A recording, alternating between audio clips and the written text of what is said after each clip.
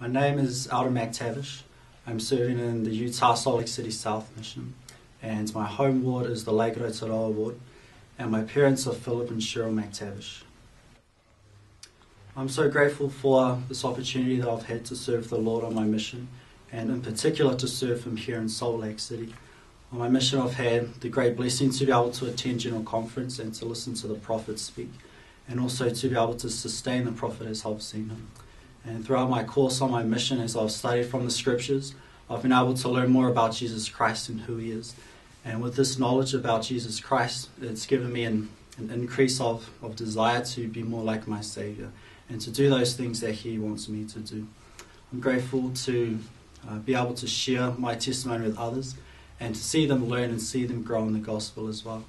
There have been many times on my mission where I've seen the Book of Mormon change people's lives, and I've seen people be influenced by the enabling power of the atonement to strengthen them to overcome the trials that they face and to allow them to feel of the Saviour's love and also the love that their Father in heaven has for them. It's my prayer that all people who are able and worthy will choose to serve a full-time mission and choose to serve the Lord. It's definitely a great blessing. It's not the easiest thing, but you do learn a lot about yourself. And it's a decision that I know that I will never regret throughout my life. It has definitely prepared me for the rest of my life. I've learned principles that will help me when I do return home and help me in the eternities to come. So like I said, it's my prayer that you all choose to serve a full-time mission, because I know that you will learn a lot as well, and you will learn who your Father in heaven is and what it is that He expects of you. I just want to leave you with my testimony that I do know with all my heart that this church is true.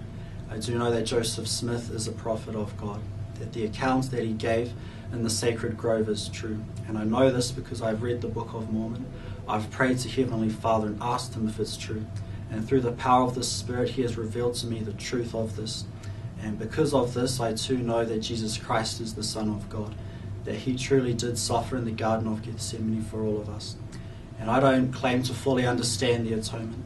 And by that I mean I know that it happened, but I don't comprehend what it is that the Saviour went through in the Garden of Gethsemane, or what He must have felt when He was on the cross in pain and in agony for hours. But I do know that He did it because He loves us. And because of what He did, we're able to overcome physical death and spiritual death, so we can be perfected and always be with our families and return and live with Heavenly Father again. And I leave you this in the name of Jesus Christ. Amen.